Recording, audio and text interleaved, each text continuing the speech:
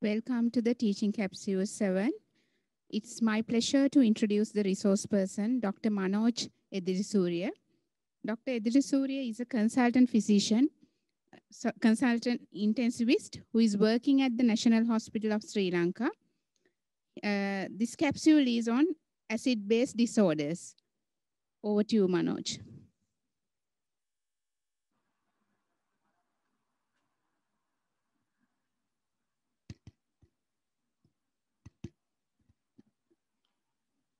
Right. Thank you, Chairperson, Madam,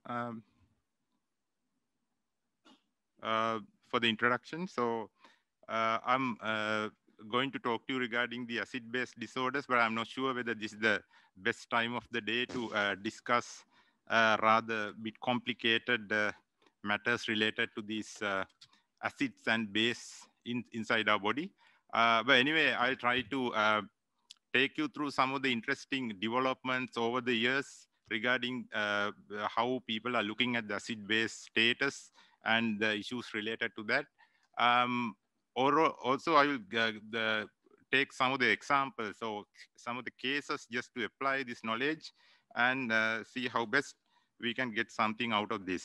Probably for the initial half of the presentation, I'll try to concentrate on what is called this traditional approach of acid-base disorders, and latter half is probably going to be a bit of a different approach. Maybe some of you are familiar, but I would advise if you are getting a little confused, just forget about the latter half of the presentation. So acid-base disorders are very common. Only thing is everybody doesn't get the luxury of doing acid-base because it's very expensive and it's not widely available. But as an the practitioner in intensive care unit, so it's our one of the bedside test, and it's a routine habit to decide management on the patient's trajectories based on the acid-base status. So interpreting acid-base, people find it a little bit complex, but it's obviously an art and which employs different methods of analyzing. Hopefully, I will try to introduce some of the things that some of you would have used in the future. And then when it comes to the analysis of acid-base disorders, it's mainly more of physiology rather than chemistry. Otherwise, what it sounds like is a bit of chemistry, which is not the case. And the acid-base disorders might be dynamic inside a single person, and also it may be different from one person to other, even though they are having kind of same the illness. So this acid-base analysis and electrolyte analysis are importantly not two different things, and it is a same thing. So you realize as the slides are going. So this is first case, and rather simple looking case. So you get a young man who hasn't got any past medical history. He's a kind of thin-built person coming with abdominal pain and vomiting. Maybe a bit of a popular case you might find in exams. And he looks a bit drowsy, dehydrated, and he's tachypneic. He's maintaining oxygenation, but he's tachycardic, and probably he's in a compensated shock status. So this is the blood gas. So you get a pH of 7.33, PaCO2 20. So I'm rather jumping into mathematics straight away. Try to concentrate on these numbers and see what you can get out of it. And bicarb is 14, standard base excess is -9, and lactate is 2.9. So I will give you some labs as well. And you might see, importantly, this amylase. Sorry, amylase is 800. Okay, hopefully you would try to work out some of the diagnosis out of this clinical picture. So you get a young man, abdominal pain, maybe after a bout of alcohol or something, we don't know. And there is a high amylase. So you would rather think whether this can be pancreatitis, acute pancreatitis, right? Okay, we'll see what it is really. So how do you analyze the blood gas? So as I said earlier, there are different methods. principally, there are two methods. One is called the traditional method. So that is what most of us are familiar with. That is introduced by the Henderson and Hasselbalch in early 1900s. And later on, Stewart came into the picture, which is called the modernist approach to analyze the acid base. So we'll see. We'll first go by this traditional method, since most of us are familiar with this method.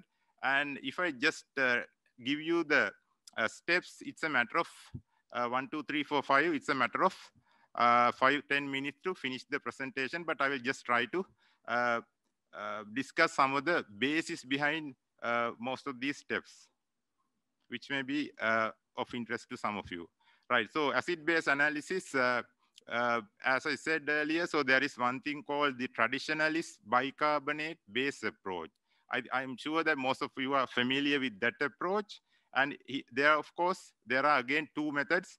One is base excess equations, and also the bicarb to CO2 ratio. So this base excess story came from Copenhagen, and it is mid-1900s. And actually, the bicarb to CO2, the ratio, was the initial introduction by Henderson and Hasselbalch. And then when it comes to the strong ion approach, it was also based on this original thought of the Singer and Hastings in 1940s. And later on, Stewart used the same principle to analyze it in a better way. So, so if you look at these two gentlemen in the picture, so Henderson and Hasselbalch, so they introduced this concept that your pH is the negative logarithmic of the H ion concentration. I will just show you it a little later. And that will depend on the ratio between the bicarbonate concentration and carbonic acid concentration, or else you can say the partial pressure of carbon dioxide. So this ratio has to be a constant one in order to keep the pH stable or in a single value. So what you can understand is, if you get an acidotic patient, your bicarb will be low. So the CO2 also should be going down in order to maintain a stable pH. That is what you call is compensation. So if bicarb is low, you need to have a low carbon dioxide. If bicarb is rising, or in other words, if the carbon dioxide is rising in a case of respiratory acidosis, bicarb also should be rising as a compensatory mechanism. Simple as that. So everything is there in this the equation. So generally, in a person with a normal physiology, the ratio between the bicarb to partial pressure of carbon dioxide remains at 20 to 1. 20 to 1. And if compensatory mechanisms are unable to maintain that ratio, as I'm going to tell you later, pH will be altered, and then we call it a decompensated state. So important thing is that they thought pH is determined by the proton ion concentration, that is proton concentration or H ion concentration, and the bicarbonate concentration. They thought the independent variables of pH inside the body are protons and the bicarbs. So if you go back to if you remember the previous, I'll just show you the blood gas. What is the diagnosis out of this?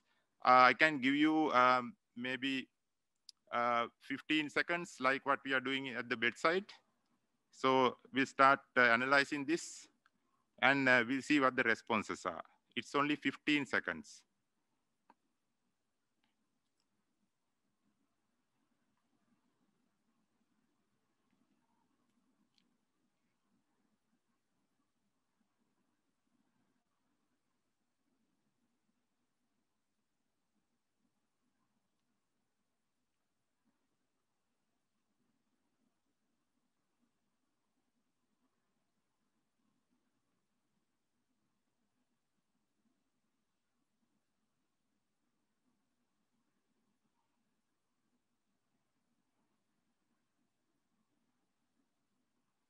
So still, I don't see any attempts.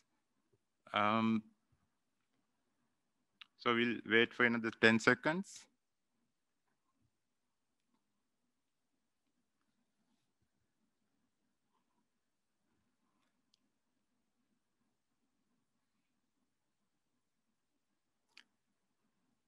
You can type your response in the chat box of the Zoom. A, B, C, D, or E.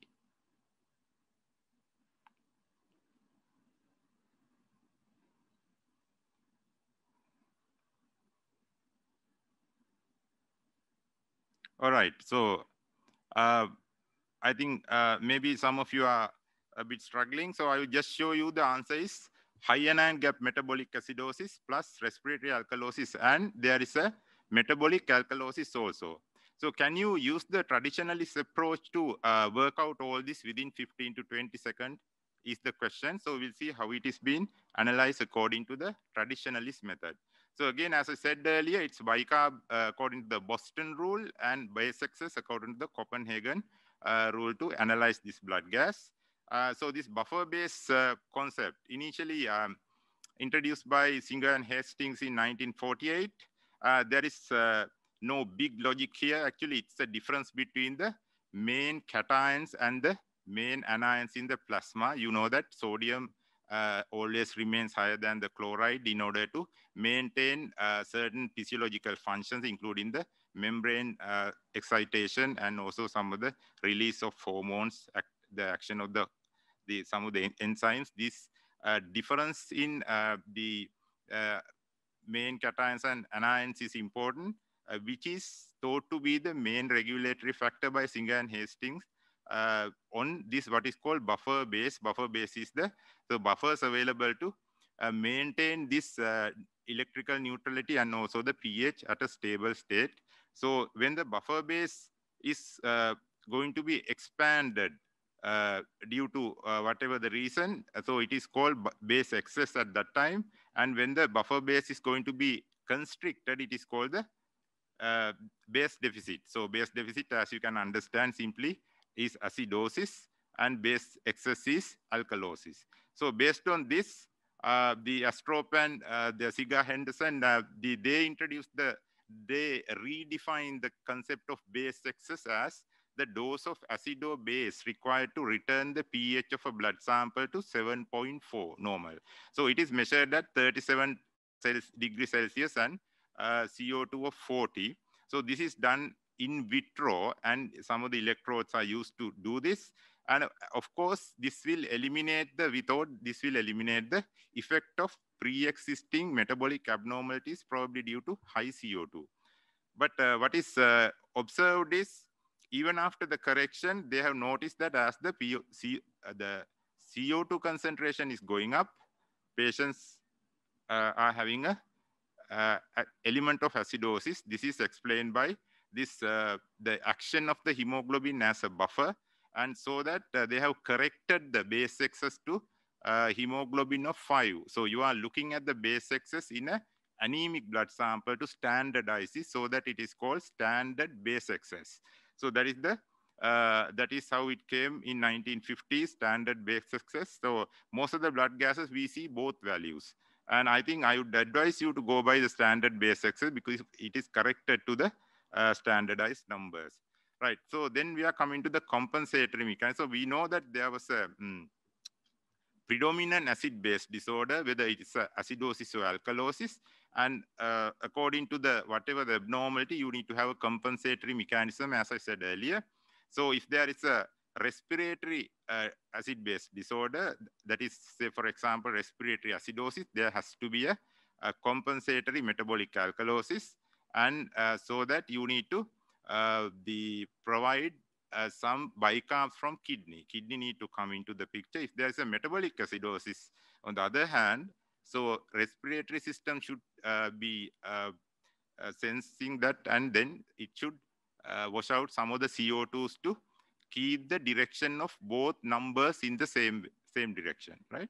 So in addition to these main two systems, there are a number of other compensatory mechanisms. For example, if you get a status epilepticus patient, if you do a blood gas immediately after the seizure episode, you might see that lactates are high, but this respiratory compensation may not be immediately adequate to clear up the lactate. So probably that it may be the liver which is coming into action to normalize the acid-base disorder. So as I said earlier, So there are main 4 types of acid-base disorders, and all the time, as I said earlier, the arrows remain in the same direction.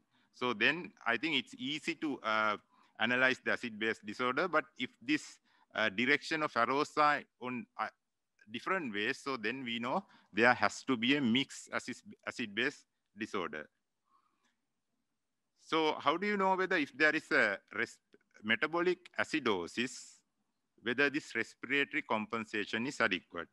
So this is very, very important to make decisions regarding deteriorating patients. So you use what is called Winter's formula. So you calculate the expected carbon dioxide level to the patient's acid-base status. So if you look at the previous case, so patient was having a bicarb of 14. So we still go by the traditionalist bicarb-based approach. And you have a 14 of bicarb. So into 1.5 times, that is 21 plus 8 is 29. So, and plus or minus 2. So you get the patient's carbon dioxide level 26 and the expected value 27, more or less the expected number. But what will happen if the patient's actual bicarb level is far higher than the expected number? Say, for example, patient's CO2 level is 40. So it looks normal, but it is not normal simply because patient's compensatory mechanisms are we call it exhausted. So that may be the time where you need to make a decision whether we need to support this patient, especially those who are having comorbidities and elderly. They will not have very strong respiratory capacity to compensate for worsening metabolic acidosis. So at one stage, if you are not going to reverse the process, you need to probably support the respiration. Otherwise, patient is going to get a respiratory arrest and a cardiac arrest. And similarly, if you are having too much of carbon dioxide washout than the expected value, so then we know there is a additional respiratory alkalosis the component. Maybe patient is hyperventilating, or maybe some other mechanisms coming into play. So as I said earlier, again, this acid base and fluids and electrolytes are not two different concepts. And maybe one of the mistakes is that during our medical school days, so we learned those as two different chapters as a two different topic, but it's not really a two different topics. So you will realize as we go on. First of all, I would like to have a look at the the acid definition for the acids and bases. And so Arrhenius in that was the late 1800s,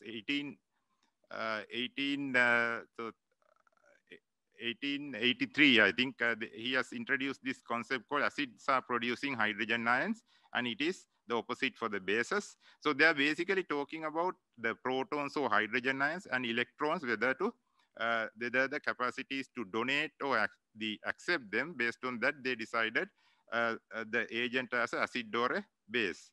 So it is expressed as a pH, which is the negative logarithmic of the H ion concentration. And if you remember the chemistry that we learned during the school days, so you have acid on one hand, so you can add a base to neutralize the acid. So I think we know that that is going to be a very dangerous chemical reaction. So a lot of energy is going to be emitted, which is never going to happen in the physiological, the living being. And instead, there are different other mechanisms come into play in order to buffer these changes. So buffering is that you keep the pH stable by neutralizing acidic or basic abnormalities. So if you look at the extracellular fluid, that is mainly the intravascular compartment. As I said earlier, there is definitely a difference between the main cations and the anions. So that is to maintain the various physiological functions.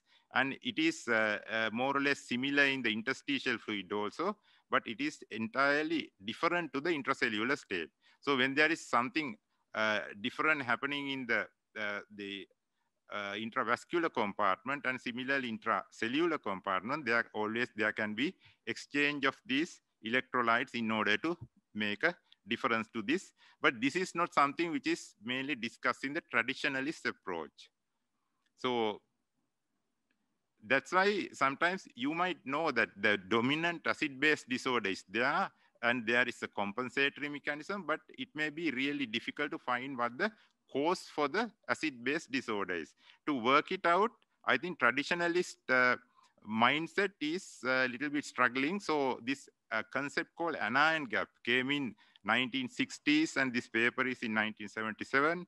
And this is mainly based on the electrolyte changes, how it behaves in acid-base disorders. So as I said earlier, anion gap is uh, the count, anion gap is the number which is used to work out what the cause for the acid-base disorder is.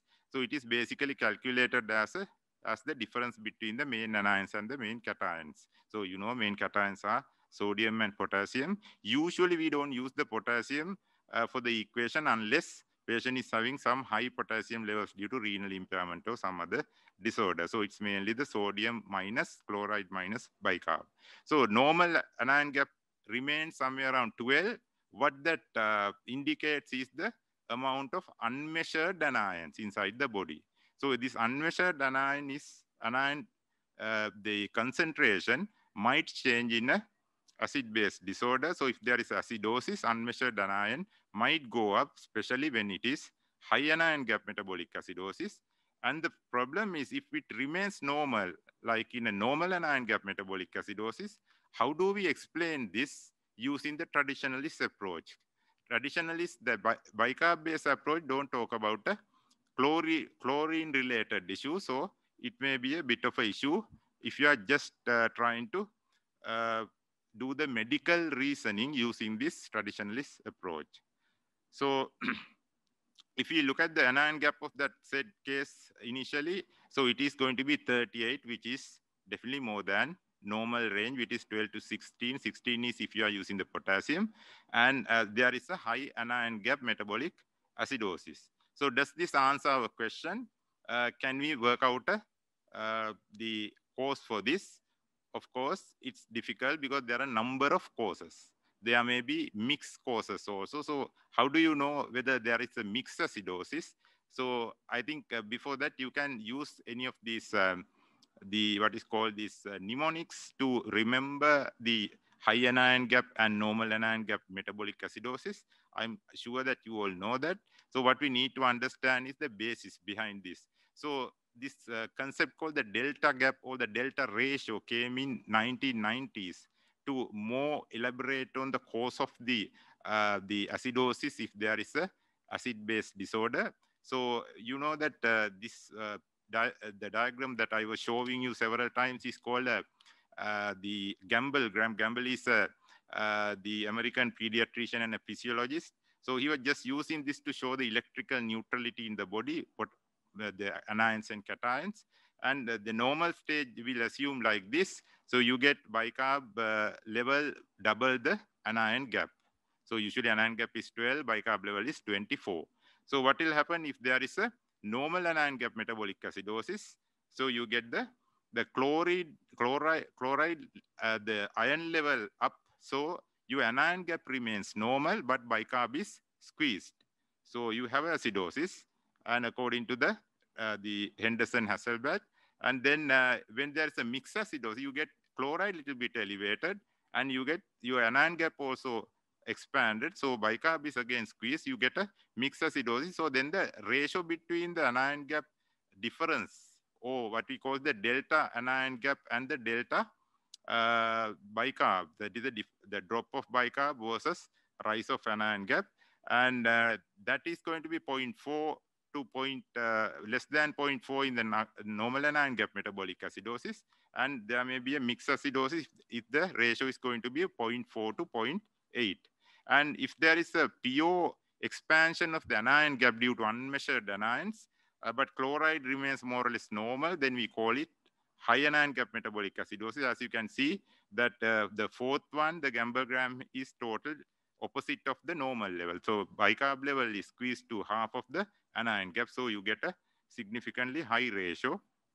If it is too high, we know that there is additional factor coming in. Maybe there is additional level of the bicarb due to some other additional metabolic alkalosis. So I think try to understand this concept, and it may be useful for a traditionalist to work out the blood gas disorder. And in this particular case, we get a delta ratio of 2.6. So then, there is a mixed acidosis. In addition to the high anion gap, there is a metabolic alkalosis also.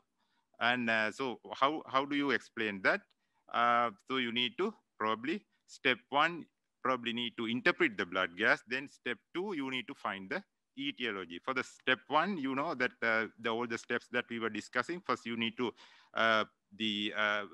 work out what the dominant acid-base disorder, whether it's a metabolic or respiratory, if it is metabolic, alkalosis or acidosis.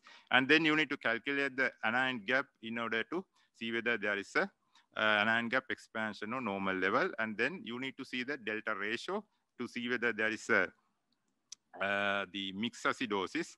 And also it's important to work out whether there is a adequate compensation. It matters with regard to the further management. And then you can decide whether this is a simple or mixed acid-base disorder. But that is not going to be everything. You need to work out an etiology for this, like in our case. So you need to basically go by the clinical history examination, and also you can incorporate other numbers, especially blood testing, routine labs, and also osmolar gap, urine anion gap, and things are also important. I'm not going to talk about everything, but I think you need to realize, depending on the case, you need to employ some of these. So first case, we know that the high anion gap metabolic acidosis in a background of high blood glucose level, which was found to be 328, and ketones are plus, and ultrasound shows normal pancreas. It's not the pancreas which is causing the rise in the amylase. Don't get deceived. So it is basically due to the decay itself. The amylase level has gone up. So there is a decay, and metabolic alkalosis can be explained by vomiting. So there is a interesting the assumption related to the vomiting in the traditionalist camp, where they think that vomiting is due to loss of protons, loss of H ions due to the the loss of the gastric contents. Gastric contents, you know that the pH is the pH is basically 1. There is a high concentration of acids. And then for a little vomit, if you are going to lose H ions in that concentration, you will probably lose the whole H ion concentration inside the body. But that is not what is really happening in vomiting. And you will, I mean, explain it using the words within 12 hours. So this patient was managed, and actually speaking, we see that approach to manage the diabetic ketoacidosis in most of the trainees are very poor, because they all think that the management of acidosis, not the management of acidosis. They all think that management of glucose level is the important thing in the diabetic ketoacidosis. So everybody goes behind the glucose level, and at one stage when the glucose level start dropping, they stop the insulin infusion, which is the life-saving treatment there. But instead, I would advise that one single blood gas is not the matter. So you need to do repeated blood gases to see whether there is adequate correction of the metabolic disorder rather than the glucose level. So you need to separately manage the glucose. So you need to get the acid-base disorder corrected by using insulin. So the targets are very clearly to correct the bicarb level, base excess, and the anion gap. So that is the most important message out of that case, which is very, very common and very commonly mismanaged.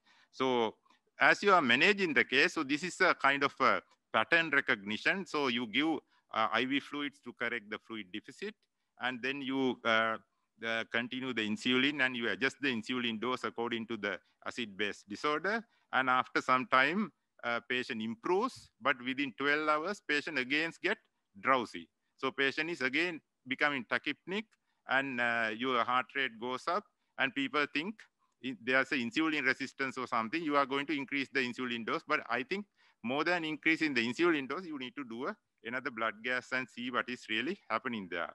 So if you look at this blood gas after 12 hours, what has happened? Actually, the acidosis, the pH level has worsened. If you remember the first one, pH was 7.35. That was fully compensated, but here, of course, there is a decompensation. And if you dig into the whole thing, you have to work out what the real reason for this decompensation. So how do you explain this? So what is going to be the acid-base disorder here? Of course, the previous one, we had additional metabolic alkalosis. In this one, if I show you the calculations, so anion gap is 16, which is more or less normal or little bit higher than the normal level probably. And the delta ratio comes as 0.5, that is, you know, normal anion gap metabolic acidosis plus high anion gap metabolic acidosis.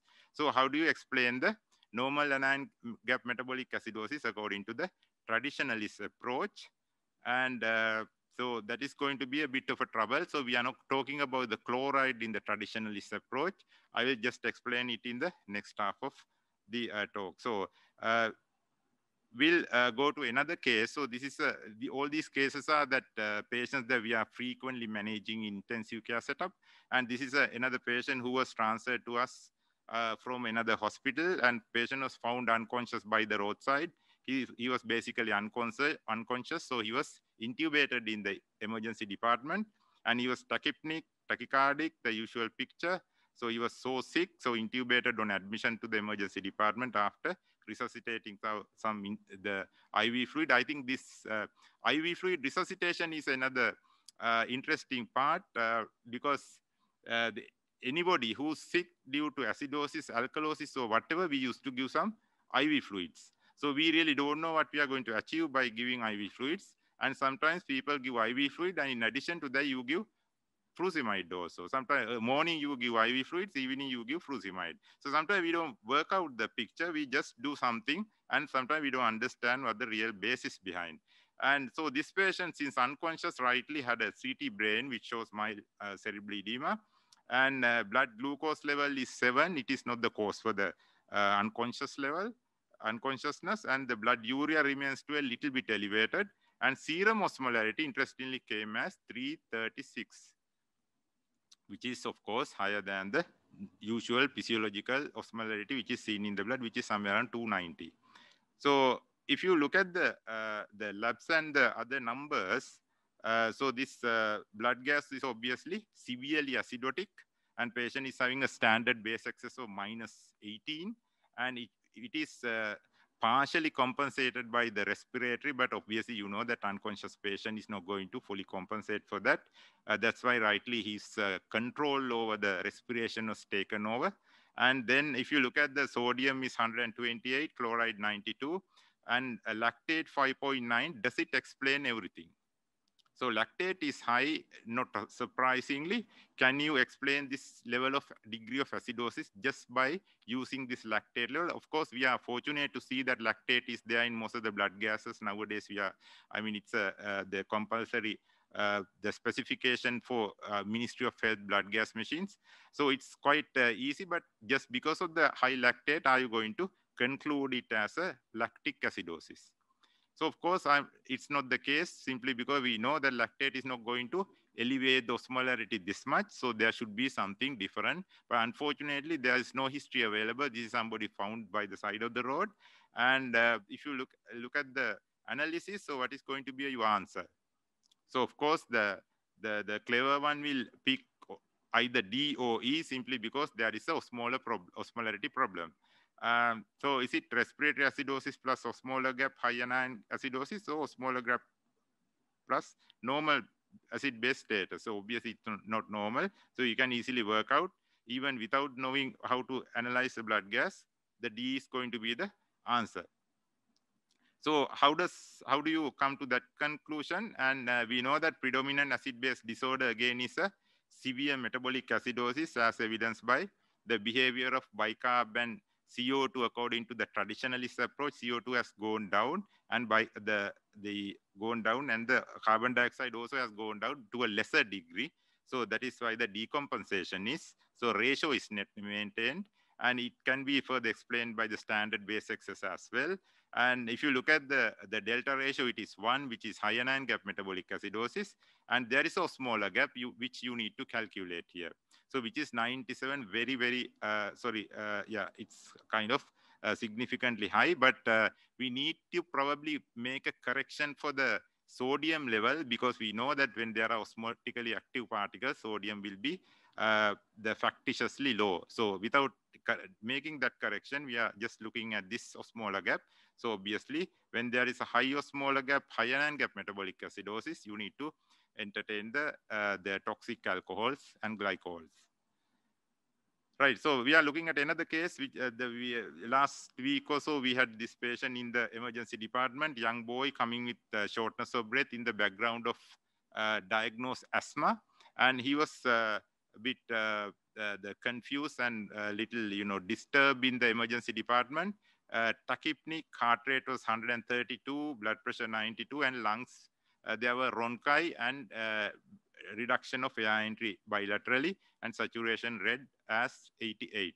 So they were trying nebulization and oxygen, the face mask oxygen initially, but not much improving. So then they have started giving IV salbutamol as well, thinking it's the silent lung, which is not the case.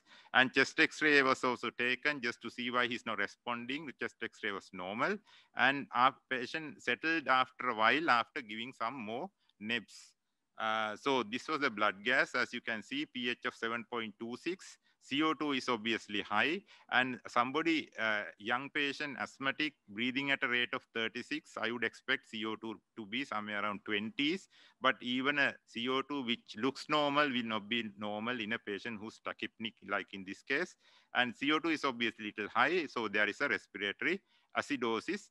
And the bicarb level, there is some compensation. We know that for the acute respiratory acidosis, compensation is not going to be that quick like a respiratory compensation for a metabolic acidosis. So it might take a little while. And if you look at this case, the patient settled after a while. That is good. So they have given the beta, the stimulants to open up the airways. And what is the acid-base disorder you are seeing here is a respiratory acidosis with partially compensated by metabolic alkalosis. And after a while, patient remains well, but patient started becoming tachypnic again. That was around 3 to 4 hours later. So what they did was they thought, okay, now this may be due to the recurring of bronchospasm. They gave more and more nebulization, and they started the IV salbutamol again. Right? So now what has happened? The clinical picture looks more or less the same. So if you look at the blood gas, answer is there.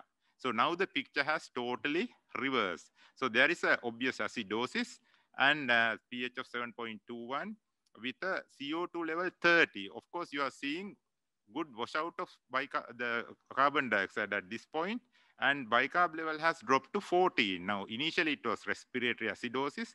Now there is a predominant metabolic acidosis. So how come this be explained? So I think the answer is going to be the high anion gap metabolic acidosis and respiratory alcohol if you work out all the numbers. And this is the simple explanation. When you are doing too much of beta stimulation, increase glycolysis, lipolysis, so you get more and more acids coming into the circulation, causing a high anion gap metabolic acidosis. So that idea is to not to give too much of nebulizations, and you need to read the patient's improvement. So this is another case. I would like to give you 30 seconds. Now you have some idea as to how we need to work out these blood gas disorders. So shall I give you 30 seconds from this point onwards? And please type the right answer. I can see the answers now for the initial one.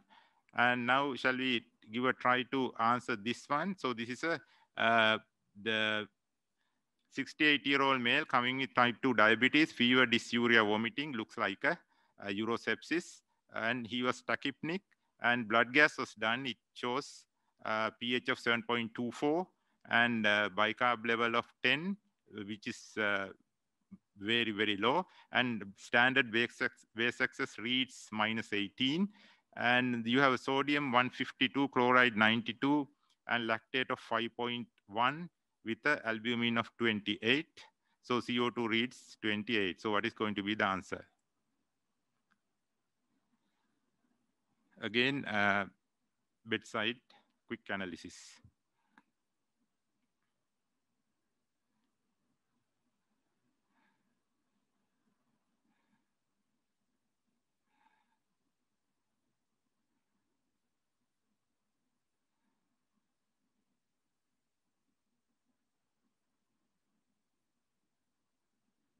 So I can see some answers coming in.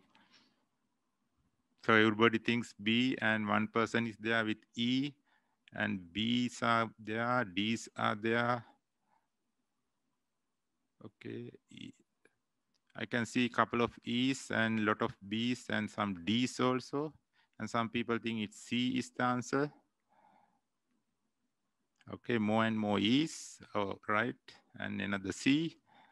Okay, now time is up.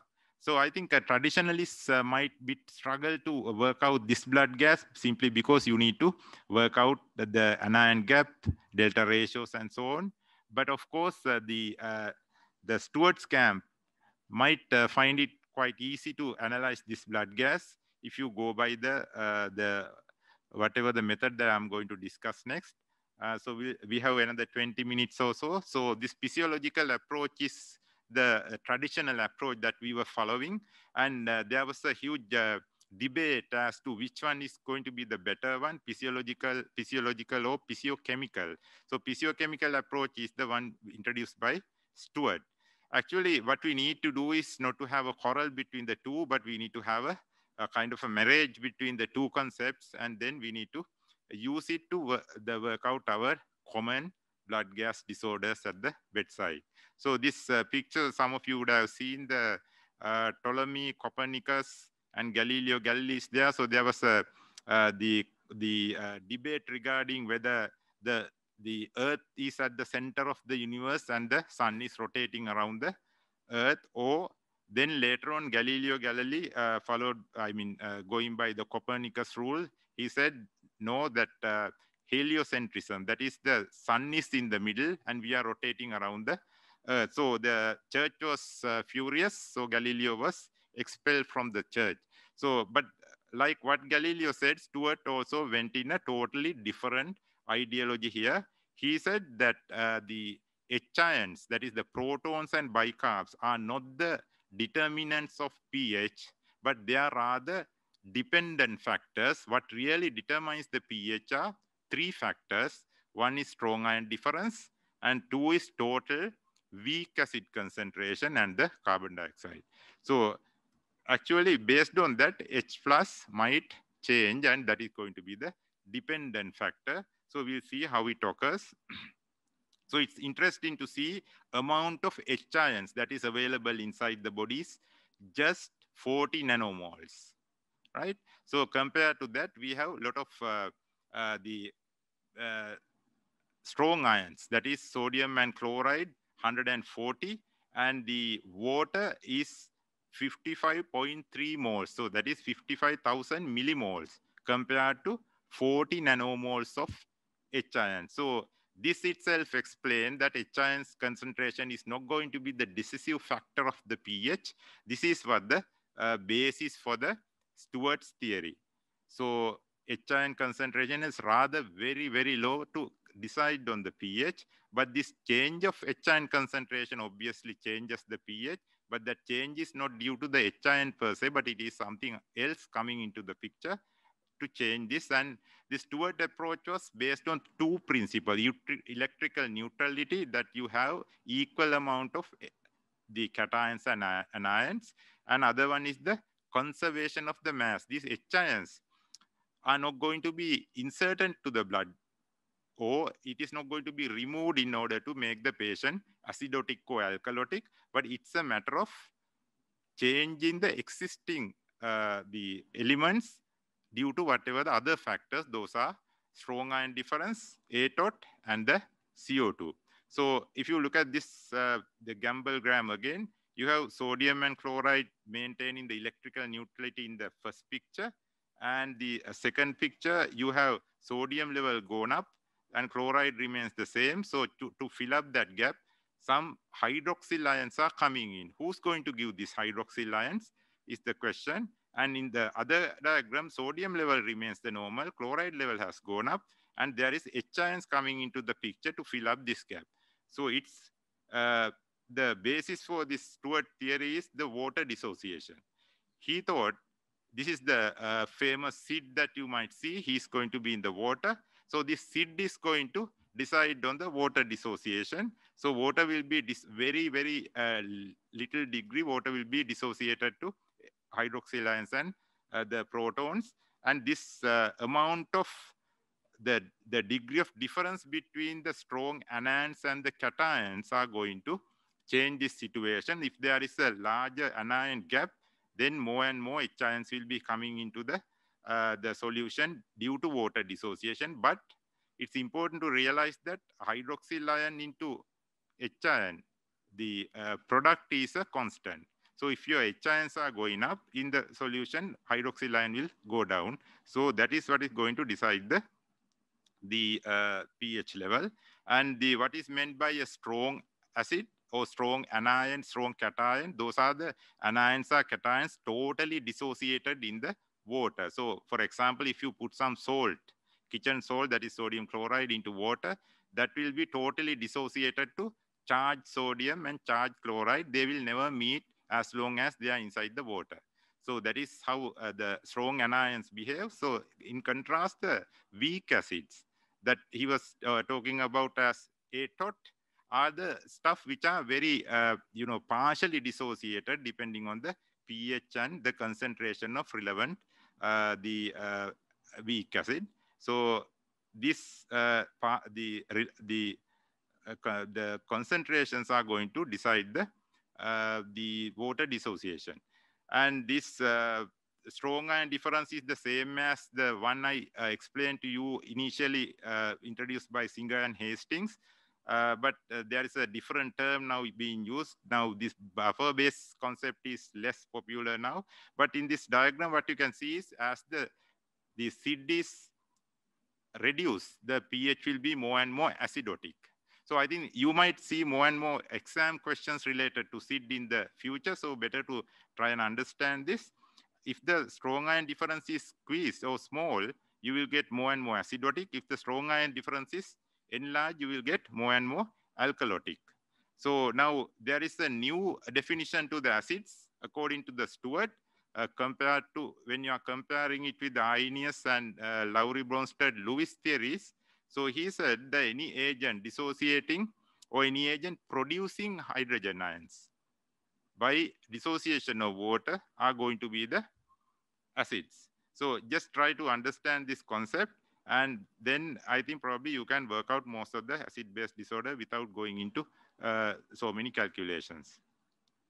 So if you look at the same case again, which has changed over a period of 4 hours or 12 hours after resuscitating with a lot of saline, that is sodium chloride, you can see that chloride level has gone up. We saw that there is a normal anion gap metabolic acidosis, which is also called hyperchloremic metabolic acidosis, and it is said to be a misnomer because chloride is not acid, but still that is the deciding factor which brings acidosis in, right? So of course, if you look at the strong ion difference here, so it has the normal strong ion difference is somewhere around 38 to 40.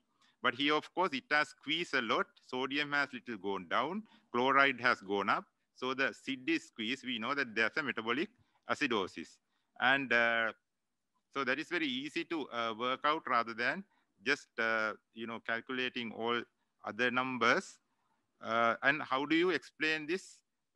This, what is called, in other words, that is called dilutional acidosis. So you dilute the plasma or the solution using some more solutions. In this example, so sodium is 140, chloride is 102, similar to plasma, and the pouring some 1 liter of water, which has a SID of, what is the SID of the water is going to be 0. There is no strong ion difference.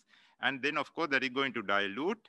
So your strong ion difference is going to be reduced from 38 to 19, almost halved. So that is of course going to be a great explanation according to the Stewart's theory. And probably we can apply the same to this. So SID is being squeezed due to this, the hyperchloremia. And so that you get the acidosis and with the rise of chloride. So this was an interesting study done by the Gattinoni, Carleso, and the colleagues. So you can see that in this diagram here, of course, the solution remains at a pH of 7.4, and we are adding some more different solutions with different strong ion differences to dilute this solution. So as you are adding the solution with a strong ion difference of 0, that is the water or sodium chloride, we would just say, and then what will happen is the pH used to drop, and as you are adding solution with low strong ion difference, as you are increasing the strong ion difference of the different solutions, so pH used to again go up as you are diluting. And interestingly, these are different dilution lines: 10%, 20%, 30%, and up to 100%. There was an intersecting point at this point. This is called a magic point, and it is said to be similar to found to be similar to the bicarbonate level inside the body. So in other words, so what it means is, if you are using a solution to maintain the existing pH of that particular solution or the body, you need to match the strong ion difference of that solution to the bicarb level. So in that example, so if you relate this thing to the solution which is used to resuscitate the patient who was having severe metabolic acidosis, so sodium chloride is a solution with a strong ion difference of 0. So if you are using a strong ion difference 0 solution to maintain a patient's pH, of course, you can see that pH is going to drop. So instead, what you need to go for is a balanced solution. So it is always recommended that you need to use a balanced solution like Ringer's lactate, which is having a strong ion difference close to 25 to 30. So that is going to maintain a good pH if the bicarb level is reasonably corrected. Right. So likewise, this is going to be one of the important points. I think you better read this article and you will get a more insight. And of course, to be honest, this was the first time I was also reading this article, and quite interesting. I would recommend everybody to read this. And the other opposite aspect is that compared to the dilutional acidosis, there is a concept called contraction alkalosis. Can you explain it using the traditional approach? Of course, traditional is trying to say when you are removing, or say, for example, you have a solution and you are going to boil it and get rid of the water. So the concentration of ions are going to be concentrated. So they were trying to say bicarb level is go up because of the reduction of the water level. Why not the H ion level? So that was the question raised by the Stewart camp. So instead, what is really happening is so something similar to the dilutional acidosis. I'm not going to explain all that, but of course, what is really happening is chloride is depleted, increase in the strong ion difference. That is why patient is getting more and more alkalosis. And then when you are fluid depleted, the renin-angio system also will come into play, retaining more and more sodium, worsening or maybe elevating the sodium level more and more. So strong ion difference will be more expanded. So your alkalosis will be much worse. So other important factor which is totally neglected in the traditionalist approach is the albumin. So the anion gap has not considered albumin, as a separate element. It was also considered as unmeasured anion. So that may be one of the reasons why we need to make a correction for the albumin if you are using the traditionalist approach and the anion gap. Of course, albumin is a weak acid.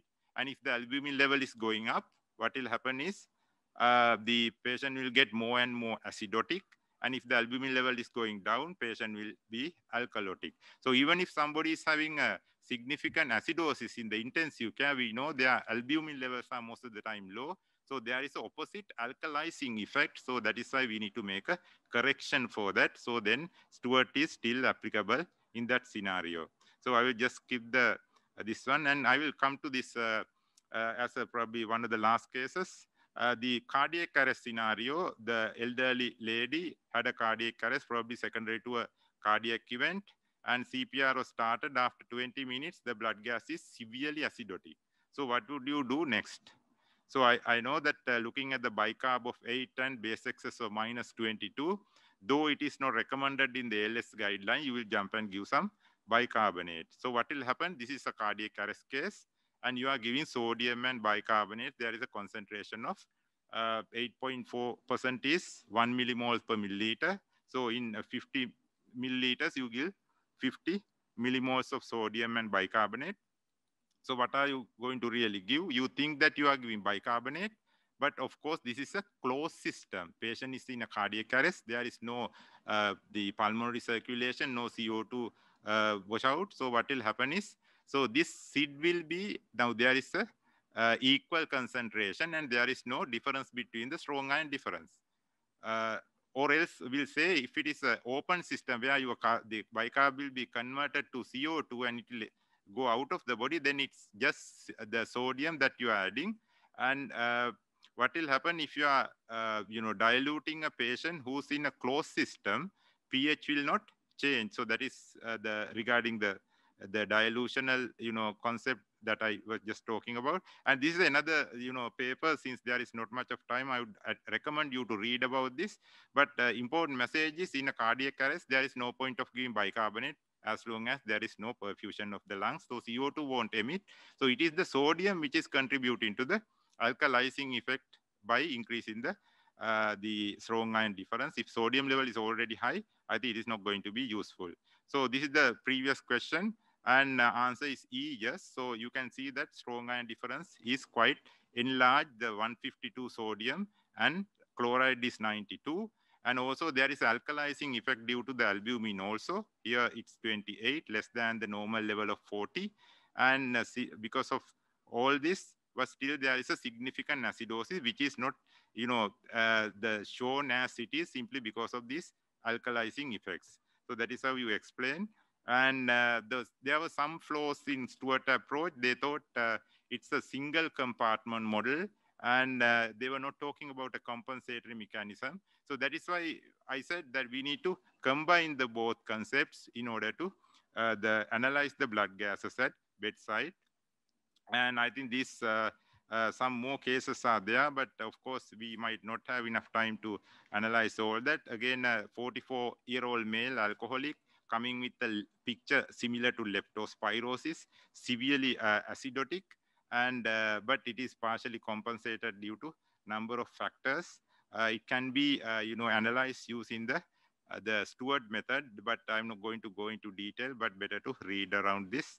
So the same clinical picture changes after resuscitating the patient with 2 liters of sodium chloride and 0.9% saline, and acidosis has obviously worsened. You can see that sodium chloride gap has shortened, so you get the smaller strong ion difference, and it is kind of opposed by the albumin drop of alkalizing effect. So the pH is not that worse, but still he's having both metabolic acidosis and metabolic alkalosis, both factors.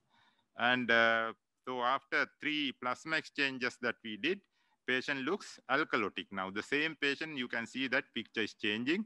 So how come you describe this one? So probably it may be related to the citrate which is there in the fresh frozen plasma converted to bicarb inside the body, as long as they are having a good liver function.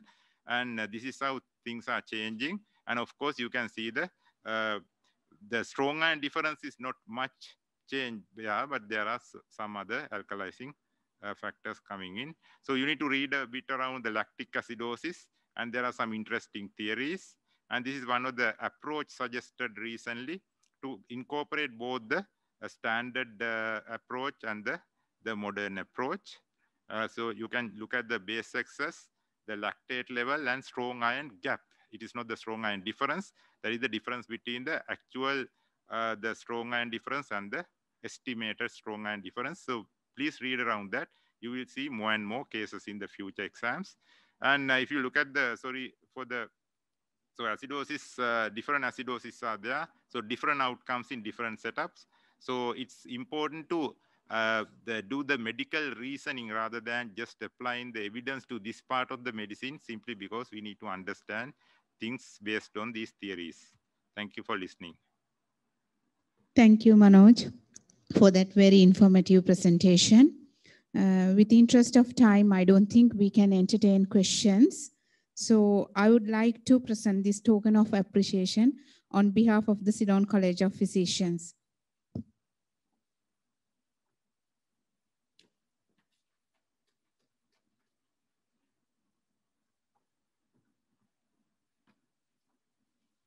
That ends the teaching capsule 7. So there will be another capsule. So please stay with us.